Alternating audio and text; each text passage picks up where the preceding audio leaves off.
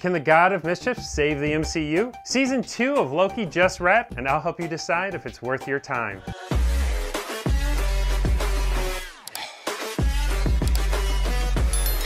Marvel has done it again with Season 2 of Loki. Loki. The amazing Loki, everyone! What did you say your name was? Surpassing all expectations and proving that the Marvel Cinematic Universe still has plenty of tricks up its sleeve. This season not only lives up to the standards set by its predecessor, but boldly goes beyond, delivering a truly creative and captivating narrative that keeps viewers hooked from the first episode to the last.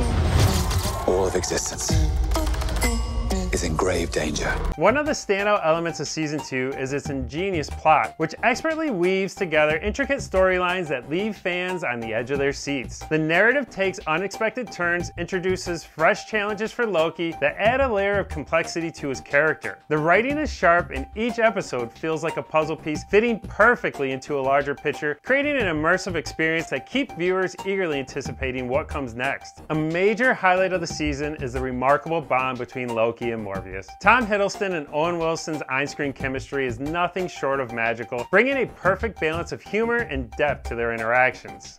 I lost it. One time, they held the whole of New York City hostage with an alien army.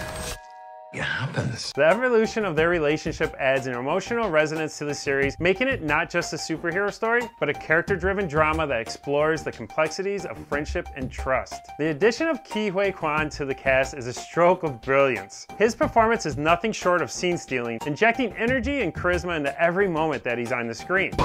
What did you say? Kwan's character brings a new dynamic to the series, enriching the overall ensemble with a refreshing presence that fans will undoubtedly appreciate. But what truly sets Season 2 of Loki apart is its fulfilling ending. Marvel has a reputation for leaving viewers with cliffhangers, but this season wraps up the narrative arcs in a way that feels satisfying and earned. The conclusion not only ties up loose ends, but also opens the door to exciting possibilities for the future of the MCU, leaving fans hungry for more. In a time where expectations for Marvel productions aren't quite as high as they used to be, Season 2 of Loki raises the bar for what superhero series can achieve. It's a testament to the creative vision of the writers, the talent of the cast, and the commitment of Marvel to deliver quality entertainment. This season provides some hope for the MCU future, and we hope that they can build on this momentum. Have you seen?